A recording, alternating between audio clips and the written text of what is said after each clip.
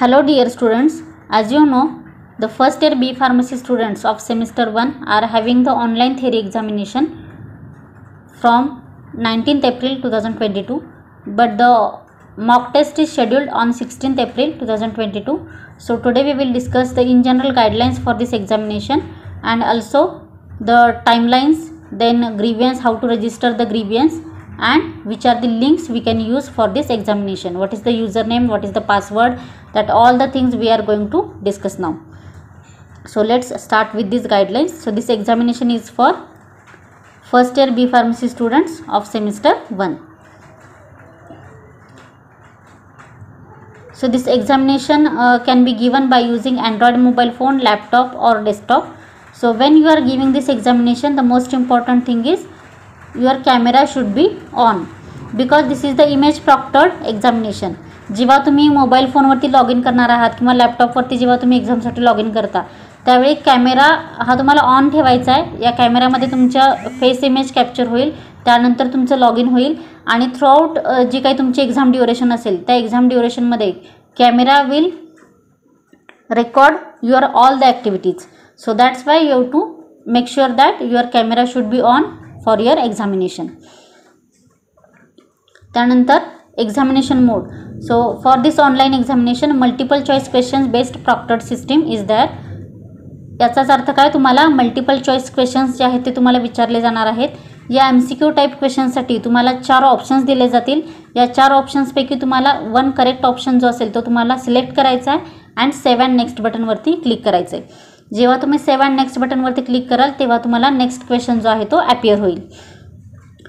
आणि या क्वेश्चनसाठी तुम्हाला निगेटिव्ह मार्किंग नसणार आहे. That is no negative marking is there for this examination.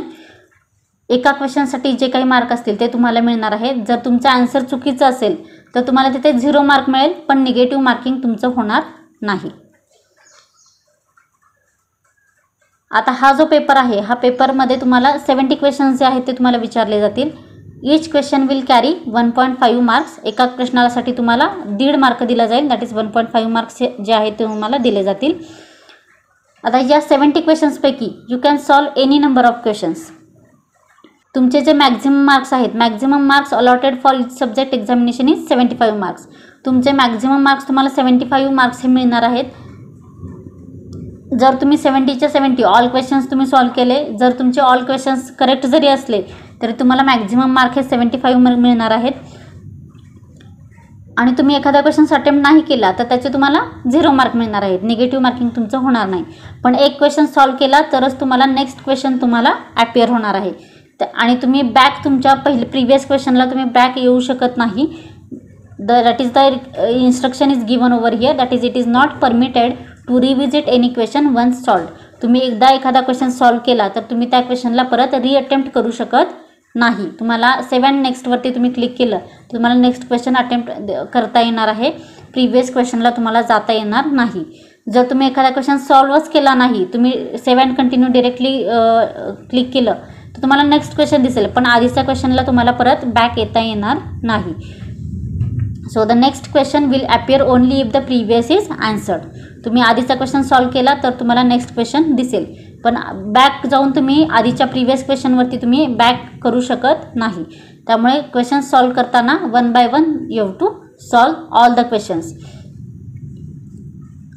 Then time. आता टाईम ड्युरेशन जे आहे या एक्झामसाठी, time duration for this examination is 90 minutes, that is 1.5 hours. So examination window is open for 3 hours and morning session and afternoon session. These 2 sessions are given for your examination. Morning session will at 10 AM to 1 PM and afternoon session will be at 2 PM to 5 PM. तुमचं जे time table आहे, time टेबलमध्ये तुम्हाला बघायचं आहे की तुमचं session कोणतं आहे, मॉर्निंग सेशन आहे की आफ्टरनून सेशन आहे. जर तुमचं मॉर्निंग सेशनचा पेपर असेल तर मॉर्निंग सेशनला 10 ते 1 मध्येच तुम्हाला लॉग इन करायचं आहे. 3 hours तुमची विंडो ओपन असेल. या 3 hours मधले 90 minutes जे आहेत ते तुम्हाला एक्झाम देण्यासाठी दिलेले आहेत. For your convenience this window is open for 3 hours, but out of this 3 hours only 1.5 hour is for your utilisation. So जेव्हा तुम्ही लॉग इन करता, लॉग इन केल्यापासून 90 minutesचा पिरियड तुम्हाला एक्झामसाठी द्यायचा आहे. एक तर तुम्ही सुरुवातीच्या 1.5 तासामध्ये पेपर देऊ शकता किंवा शेवटच्या 1.5 तासामध्ये पेपर देऊ शकता. त्यामुळे व्यवस्थित टायमिंग बघूनच तुम्हाला लॉग इन करायचं आहे. जर तुमचा पेपर जर का 10 ते 1चा आहे आणि तुम्ही 12 वाजता लॉग इन करताय तर 1 वाजता तो ऑटोमॅटिकली क्लोज होणार आहे, कारण तुमचं ड्युरेशन जे आहे ते तुमचं क्लोज होतं आहे. सो त्यामुळे आपल्याला लॉग इन केल्यापासून आपल्याला 1.5 तास मिळाला पाहिजे त्या 3 अवर्समधला. अशा पद्धतीने तुम्हाला एक्झामसाठी लॉग इन हे करायचं आहे. जर तुमचं टाइम अप झालं तर तुमचा पेपर जो आहे तो ऑटोमॅटिकली सबमिट होतो. त्यामुळे व्यवस्थित तुमचं टायमिंग बघूनच तुम्हाला एक्झाम जी आहे ती द्यायची आहे. त्यानंतर वॉर्निंग. आता या एक्झामसाठी ज्या वॉर्निंग ज्या येतात त्या वॉर्निंगचा अर्थ काय असतो ते आपण बघणार आहे. Be sure that no body is sitting with you while main or mock examination is going on. तुमची ज्या वेळेला मॉक एक्झामिनेशन तुम्ही देताय किंवा मेन एक्झामिनेशन तुम्ही देताय त्यावेळी तुमच्या शेजारी कुणीही बसायला नको, आजूबाजूला कोणाचेही इंटरप्शन्स नको, तर तुमची एक्झाम ही स्मूथली व्यवस्थित कंडक्ट होईल. Because your camera is on, as your camera is on, all the activities are captured in that camera, and because of that if anybody is surrounding to you, if it is observed under camera, then it will give you a warning.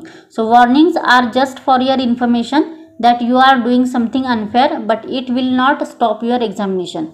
But if the warnings are too much, if it cross its limits, up to 10 to 12 warnings if you are getting, then it is the highest limit, and after that warnings your exam will stop. So that's why you have to take care of that. Nobody should be sitting with you while doing your examination. Then no change in the mobile number of student is accepted till the examination is ends. Just now you have completed with your enrollment process. In that enrollment process you have given your mobile number and email IDs. So those email IDs and mobile numbers you cannot change it till your examination is ends. So which link we can use for this examination? This is the link given for your examination. Your mock test and main examination also you have to give on this link. This link I am giving in the description box, you can check it. To access this link you have to use the Chrome browser, updated version you have to use for better experience. Only Chrome browser you have to use. In the Chrome browser you have to copy this link and you have to enter, and you can log in to your examination. Allow the exam portal to use the camera of your devices for proctoring purposes. So while login or while giving the examination you have to make your camera on for your device for your proctoring purpose. Then we will see the grievance. So grievances, you can register your grievances within 24 hours on dbatuexam@gmail.com. It's compulsory to register your grievance by filling the Google form. So this Google form link is also given over here. Both email ID and this Google form link I am giving in the description box, you can check it. By using this Google form link you can submit your grievance, and also you can mail to dbatuexam@gmail.com. आता तुम्हाला जेव्हा तुम्ही grievance register करता within 24 अवर्सला तुम्हाला हा grievance जो आहे तो रजिस्टर करायचा आहे. ज्या पेपरला तुम्हाला प्रॉब्लेम येतोय त्या पेपरच्या दिवशी within 24 hours you have to register your grievance, then only it will be accepted. जेव्हा तुम्ही एक्झाम देता त्यावेळेला सगळ्यात इम्पॉर्टंट हे आहे की तुम्ही स्क्रीन रेकॉर्डिंग नावाचं जे ॲप असतं, स्क्रीन रेकॉर्डर तुम्ही ऑन ठेवा. तुमचा मोबाईल असू देत, लॅपटॉप असू दे, त्याच्यावरती एक स्क्रीन रेकॉर्डर नावाचं ॲप तुम्ही आधी इन्स्टॉल करा. एक्झामला लॉग इन करायच्या आधी हे ॲप ओपन करा आणि त्यानंतर तुम्ही तुमची एक्झाम स्टार्ट करा.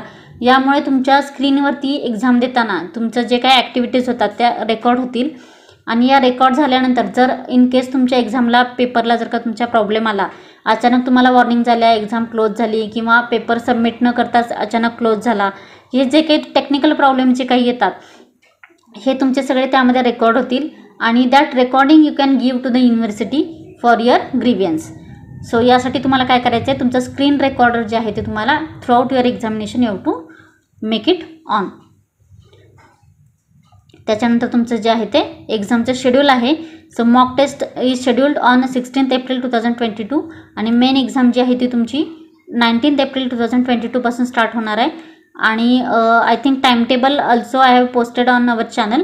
So from 19th April you are having your main examination, but your mock test also you have to give it on tomorrow.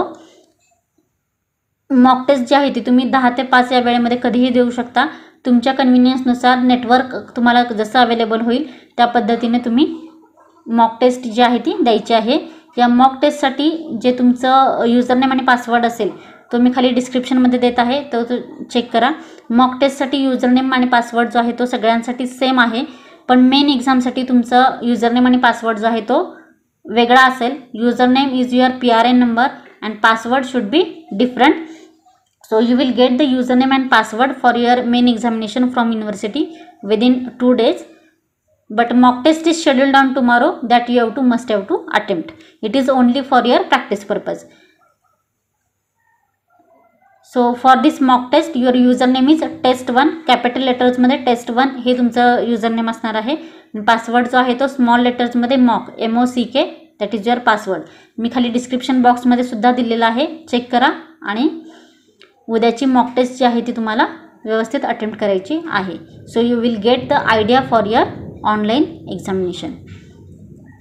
So I think I have cleared all the doubts regarding online examination. Best of luck to all of you for your first online examination. If you are still having any doubt, you can ask me in the comment section. Also, I have created a Telegram channel. You can join the Telegram channel. The link is given in the description. You can join the Telegram channel so that you can directly communicate with me. If you like this video, like, share and subscribe the channel.